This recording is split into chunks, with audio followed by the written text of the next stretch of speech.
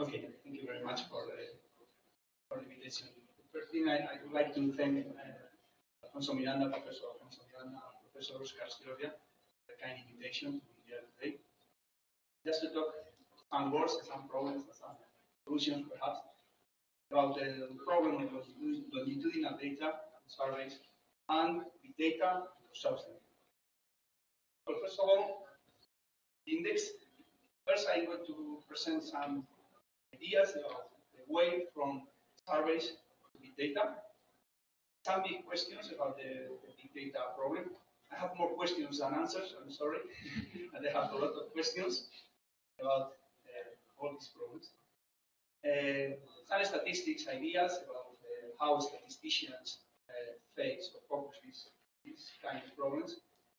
Some words about computer science, and some ideas and examples big data. Well, the first thing I want to show you is my way to be who I am today.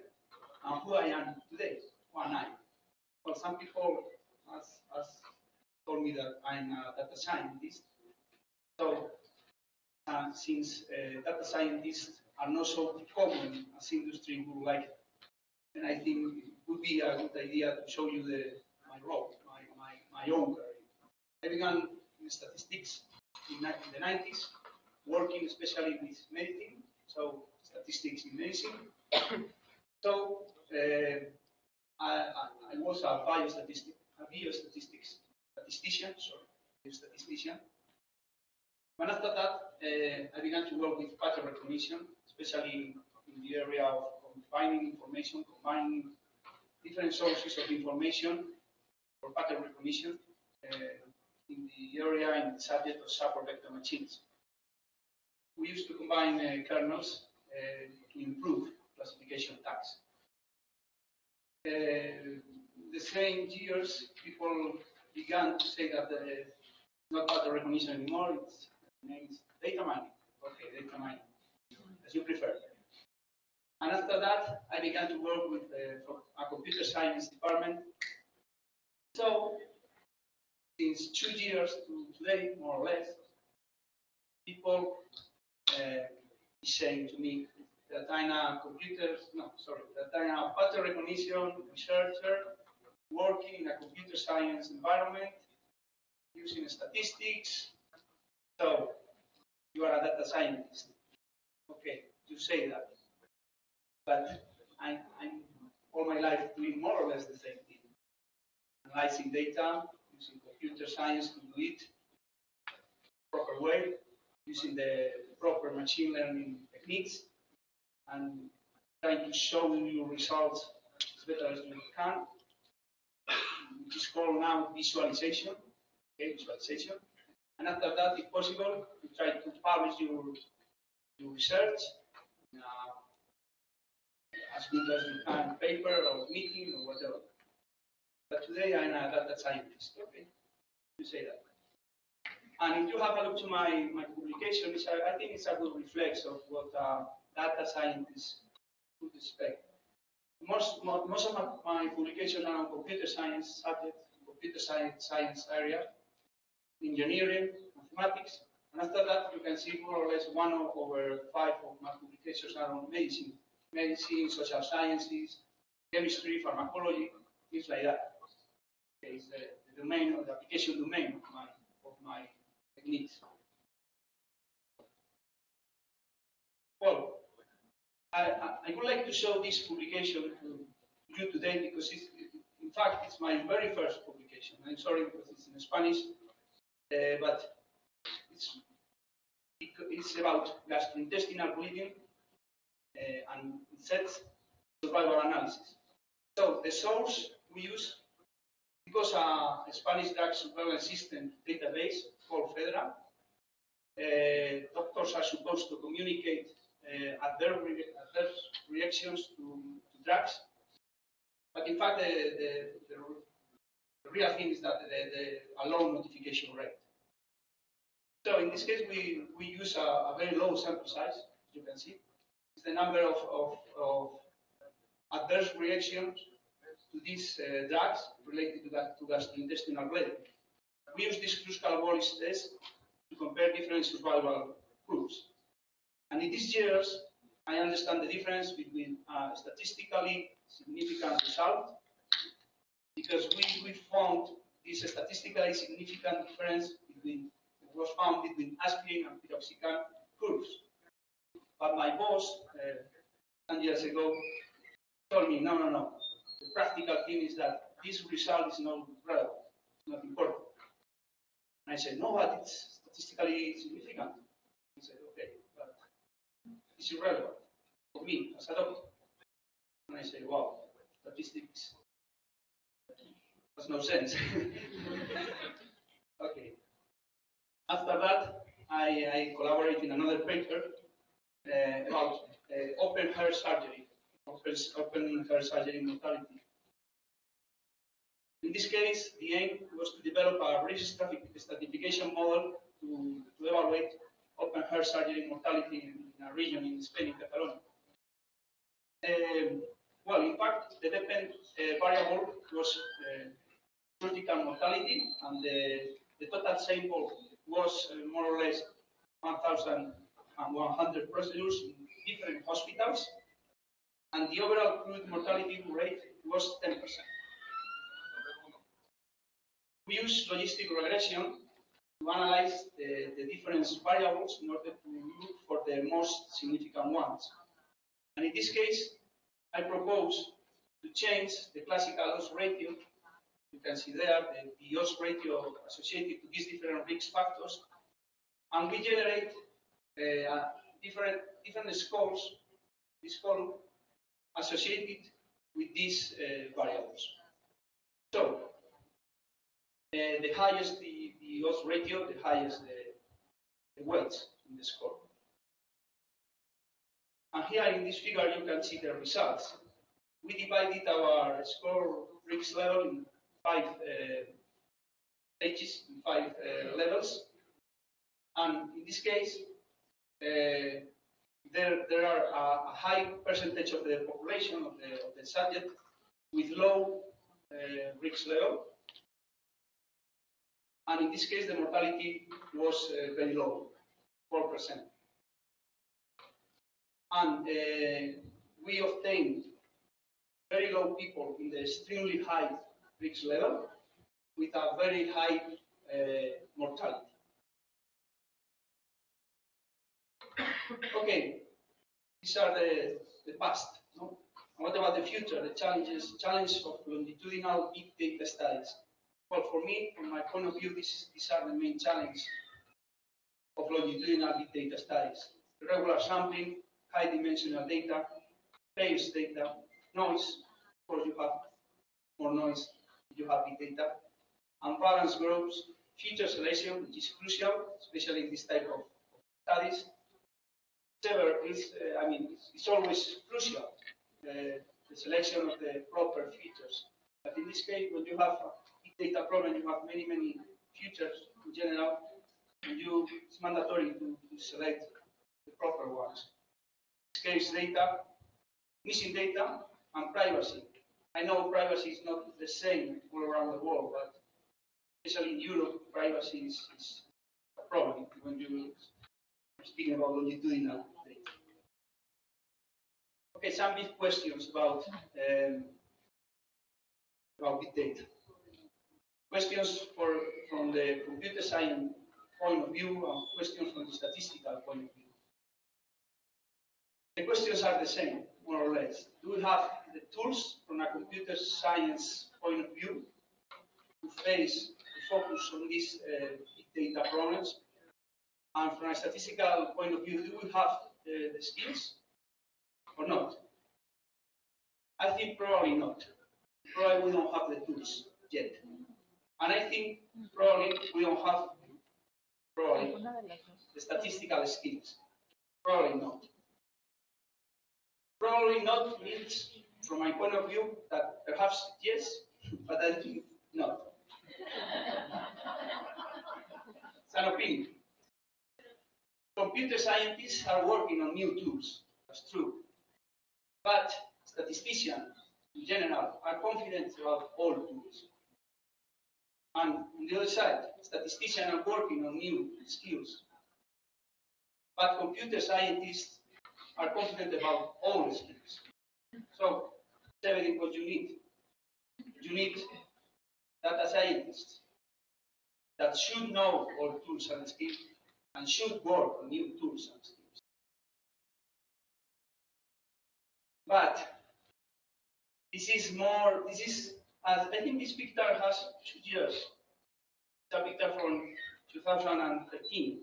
But anyway, this is the landscape, the big data landscape, and it's crazy. There are too many options, too much options.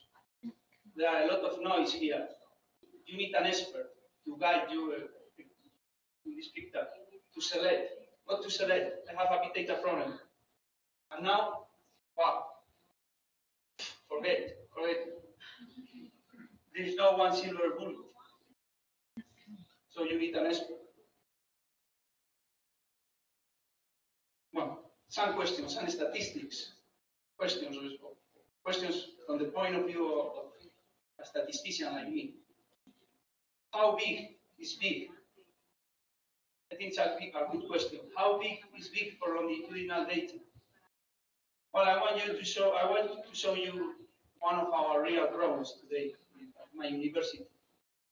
I think I have forgot to say that my university is University Rey Juan Carlos in Madrid, Spain. Anyway, sorry. Well, what is our population in this problem? Our population are the Wikipedians, that is the editors of the Wikipedia, or the stock exchange people, collaborators. And you have a huge number of Wikipedians, like 3 million, so growing and growing. Our questions are to study the time until a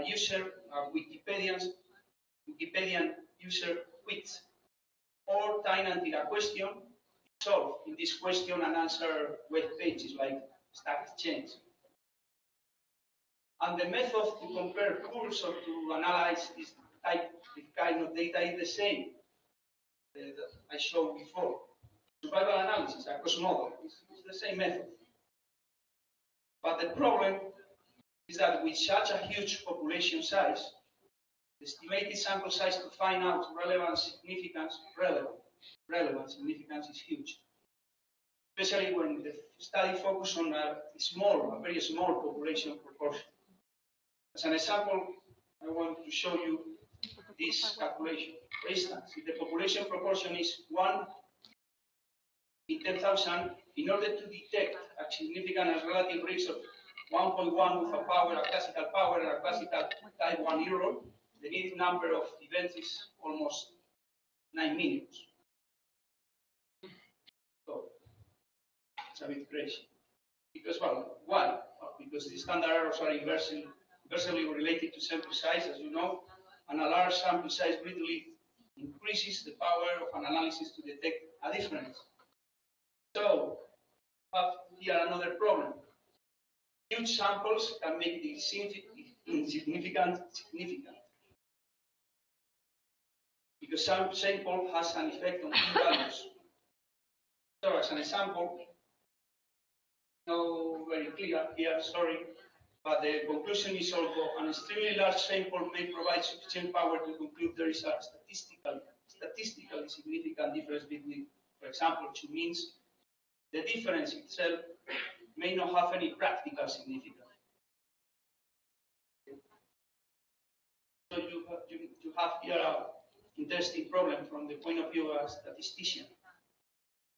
Because the idea is the sample size as higher, as bigger, better.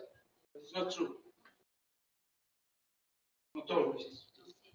For instance, how to solve this problem?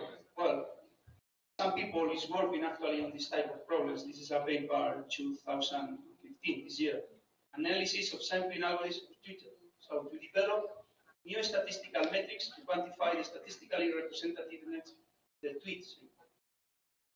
In this paper, the authors developed new metrics and develop or derive sufficient conditions on the number of samples needed to obtain highly representative tweet samples. And the great idea in the sample method do not depend on the total number of tweets. Or another good idea, I think, is to change your statistical mind.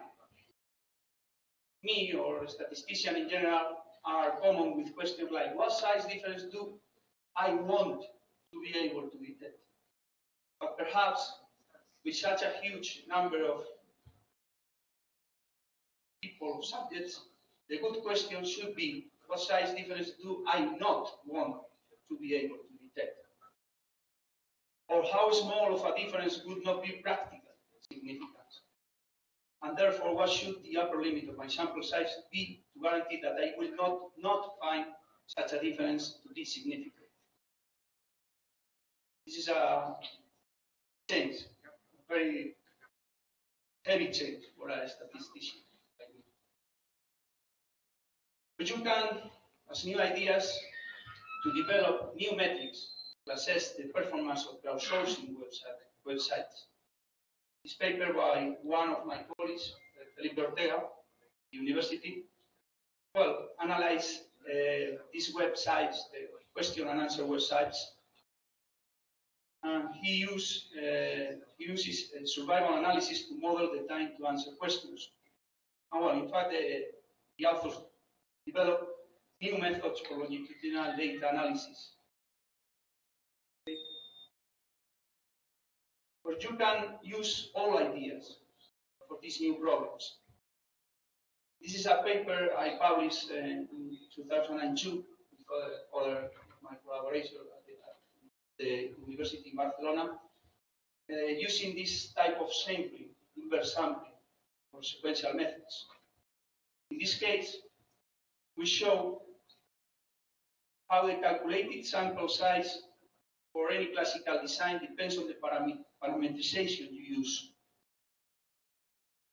And in fact, using the proper parameterization and using inverse samplings and triangular sequential design, we reduce the sample size needed in 20% or even in 40%.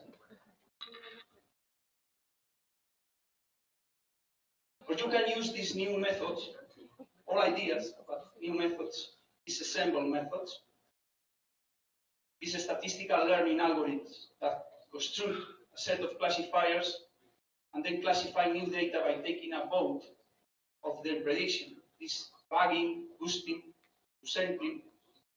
And this is a paper by Michael Jordan and collaborators, the Big Data Booster. It's a paper last year, I think.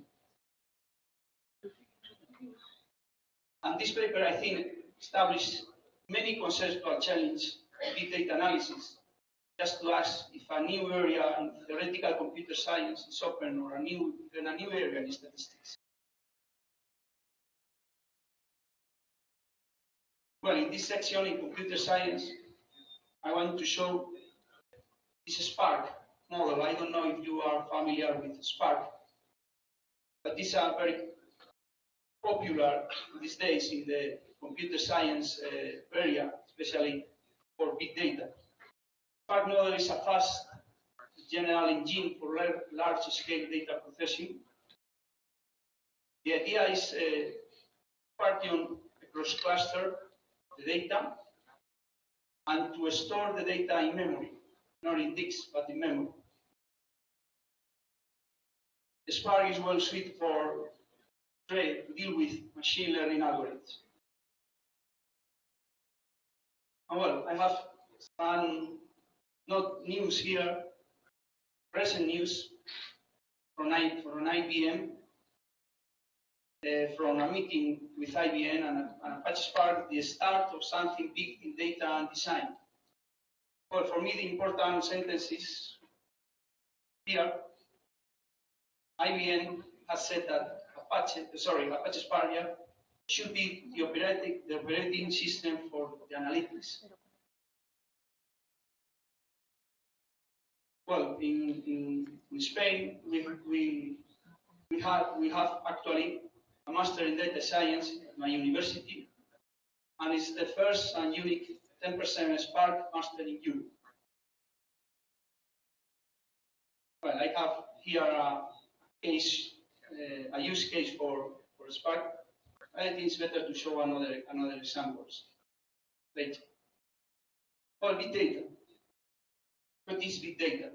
It's a recent term introduced in 2008 that refers not only to the data, but to the techniques to capture, process, analyze, and visualize potentially large data sets in a reasonable time frame. So for me, in the past it was a way, a road from data to knowledge, but now with such a huge problem, a huge number of data, you have a way from data to information to start the relevant information, another way from information to knowledge, and another way from knowledge to intelligence. Well, perhaps you know this figure. It's a high cycle for emerging technologies, 2 years old. Anyway, you have how to be data. Big data is the peak of the emerging technologies, and it's expected to be in the plateau of productivity in 5-10 years, more or less.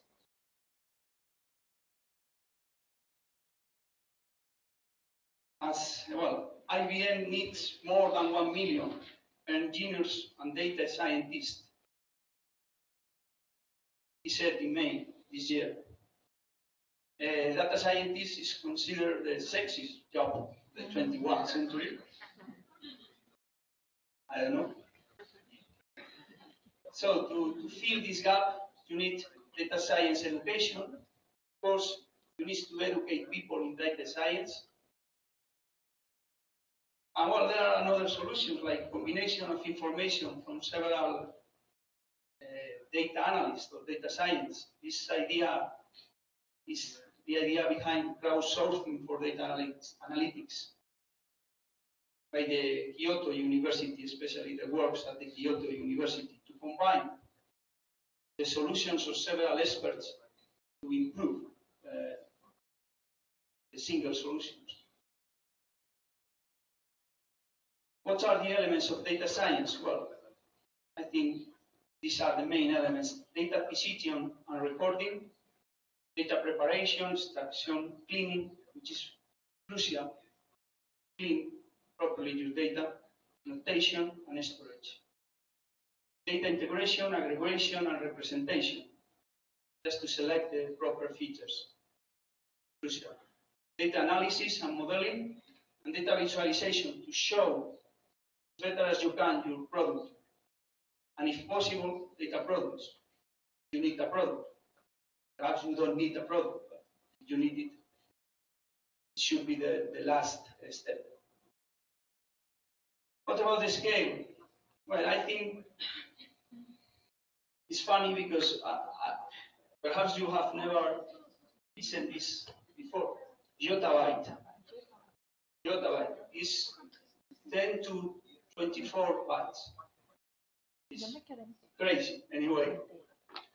Or my flight from Madrid to here has generated 30 terabytes of data, which is a lot of data from one single byte.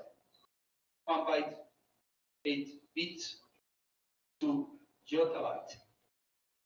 And the projected size of the digital universe in 2020 is 44 zettabytes.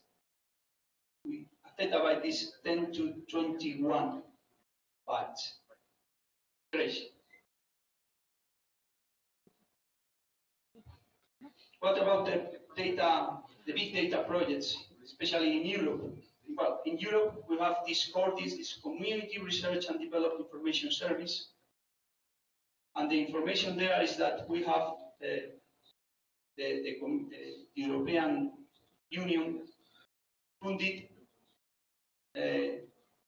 100 142 big data projects in different application domains, as you can see: government, ecology, social security, medicine, social networks, road traffic, etc. And I wanted to show you some examples of this big data. Let me choose the example. This is, I think, one of the last samples of big data. It's in Spain. And it comes from the Spanish General Direction of Traffic. I think I have the real thing here. So I want to show you. I think it's here. Oh, sorry. It should be here. Yeah, it's here. The Spanish people have received this folder just to collect information. The name is General Direction of Traffic 3.0 towards smart mobility. And the aim is to take advantage of new technologies to achieve the objective Vision Zero: zero death, zero injury, zero congestion, zero emissions. And the method is to develop a multidirectional information digital platform to collect information from drivers, cyclists, pedestrians, bikers, everybody, and to generate applications that generate useful information for these drivers, pedestrians, etc.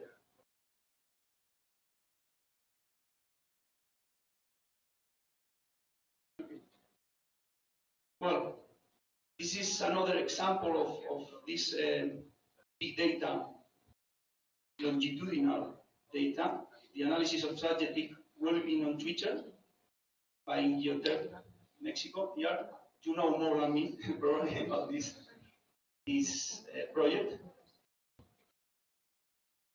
This is another tool for tweet sentiment visualization by the North Carolina State University. And I think this tool shows that it doesn't work. It's difficult to visualize tweet sentiment. Quite difficult. You can try this tool because, well, it's not very clear, but in the image you can see the tweets related to the word Paris a week ago, 4 days ago, 5 days ago. And this is the happy thing, and over there is the sad thing. It's not, you cannot detect the real thing. Looking at the sentiment related to that tweet. It should be very clear, but it isn't. You can see the words related to these tweets, and of course you can see words like terrorist or attack, things like that. But the sentiment related to the tweets is not clear. Anyway, I suppose you know this, but a year ago, Twitter invested 10 million in the creation of a special laboratory, laboratory, that will be used to analyze the way people use social media.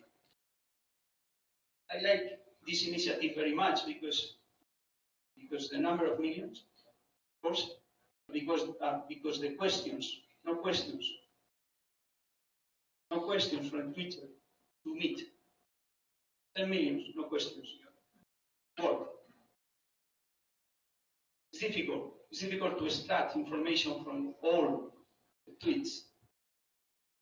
But it's a good aim, I think, to better understand how particular kinds of messages travel and spread through social media platforms.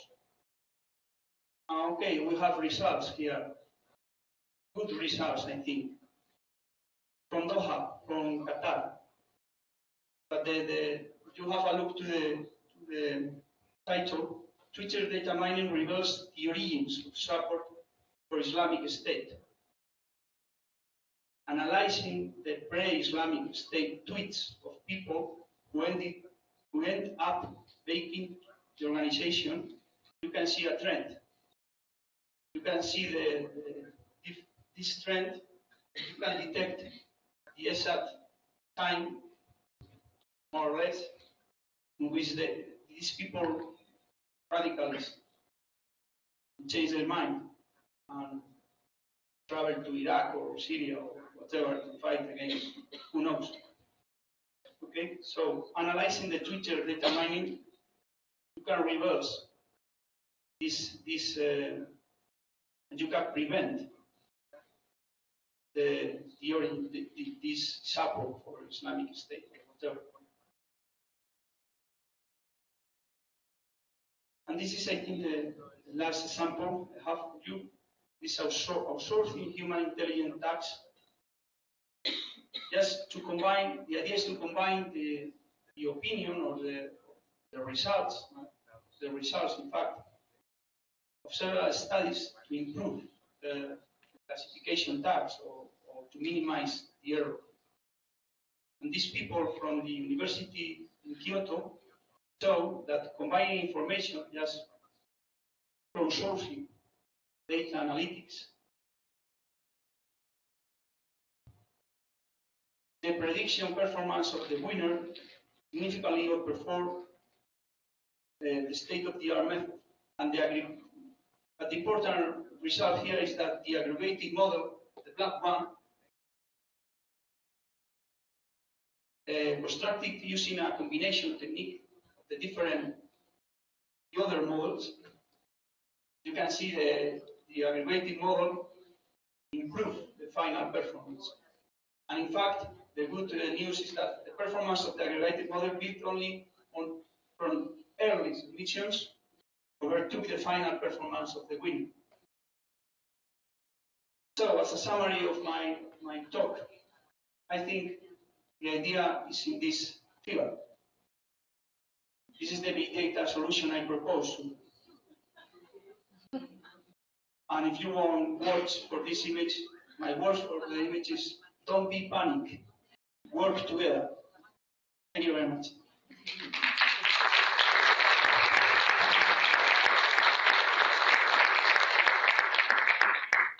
Thanks to Issac for the very illustrative talk and very interesting talk. We have some time for questions. So, anyone? Yes.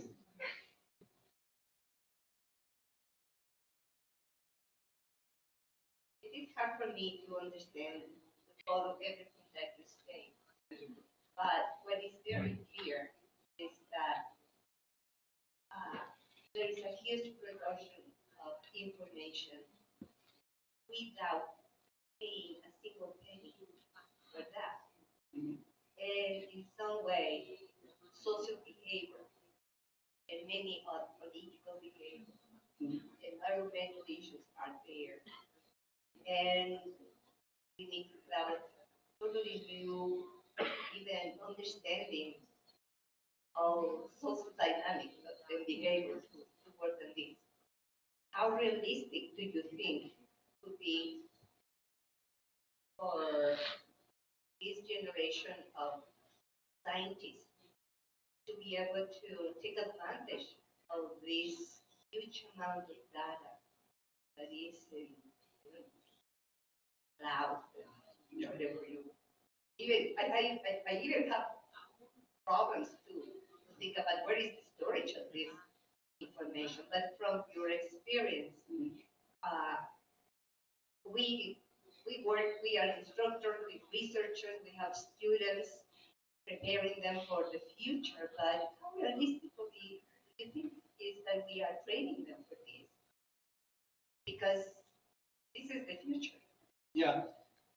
From the point of view of a statistician as me, I think it's not realistic to prepare people only in statistics, for example. It has no sense. Because, as you said, even the data are not the story. You don't store your data. You receive your data by streaming. You don't need to store the data. For example, sometimes it's better not to store the data. So, in the past, as a statistician, I store my data on my hard disk. I feel great. Analyze my data here. Everything's here. But The future is not like that, no anymore. So I think you need to prepare your statistician, but learning computer science as well, computer science tools, like as Spark, for example, this distributed machine, this cloud computing things. But of course, we need education. We need more education in data science. My answer. I don't know. Thank you very much. I one, more than one. First one is the first time I got into contact with big data and all this analysis, I thought as a statistician, with the limitations that I am, I was thinking, well, this is not representative of any sample. How, not from the point of view of a computer science, but from the point of view of social science, how we go around with the fact that this data will not, or not yet, ever give us a representative sample, and we really want to do hypothesis testing. We really want to learn the characteristics of the population. I don't really care about what the Twitters think. No, I care about the population. So I think that's a big question for big data. No? I think you touch it, but I would like you to, or provoking you to discuss more about that. Second question is following with the first question is, at the moment we have, so it seems the future will have the use of these big data and these new sources of data for doing social research. But the problem is that, or at least the problem that I see, is that we have engineers who knows how to crunch the data. And then we have social scientists, and we just can't talk, So we need a new kind of degrees, a new kind of, university has to start doing something because we can, at the moment, we cannot even talk. How we go around that? Okay, the second question. You have a look to my first, for example, to my first publication. I'm over there. The first person was a doctor, and the second was a pharmacologist, and the third was another team, etc., etc. I think that, and here in my another contribution, this is the person who in fact opened heart and and the surgery. So I think that should be the solution, to collaborate. Try to talk to the statistician or to the computer science. Try to get these people into your problem, your real thing. And for them it's the same. You cannot be a good computer scientist if you don't understand the problem. The first thing I did when I began to work with doctors was to take a course of statistics for medicine, for doctors, just to try to understand how you, doctor, understand statistics. It sounds crazy because I was a statistician. Perhaps you think you don't need that course. It should be very easy for you. Yes, in fact, it was very easy for me. But I learned a lot of things, because I changed my mind from my statistician point of view to the medical point of view. And after that, I was able to understood many things. I think that's the way. That should be the way. And perhaps the solution is, okay, begin to study what you want, but at the end, probably you will need more. You can study computer science, okay, but are you going to work with doctors or with social science people? You need to learn to understand these people. Sorry, the other question I think is related. Yeah, it was about the representativeness. Oh yeah, the representative. Yeah, the representative. Yeah, the problem there is the huge amount of data. You should be careful with the question, and you should be. You can detect many noise in this big data. Big data in general, there are a lot of noise. So to choose the proper population is the problem, no? But I have access to everyone, to a lot of data. I cannot forget the question, but I don't know. I should be careful with the question, with the hypothesis I would like to test, because your mind is as mine, thinking in no big data, thinking in, I don't know, a sample of 1,000 or things like that, 100. And you should be careful because you probably you will get access to more data. So, Thank you very much. We have time for one more question. Yes. We have Julieta. You. So,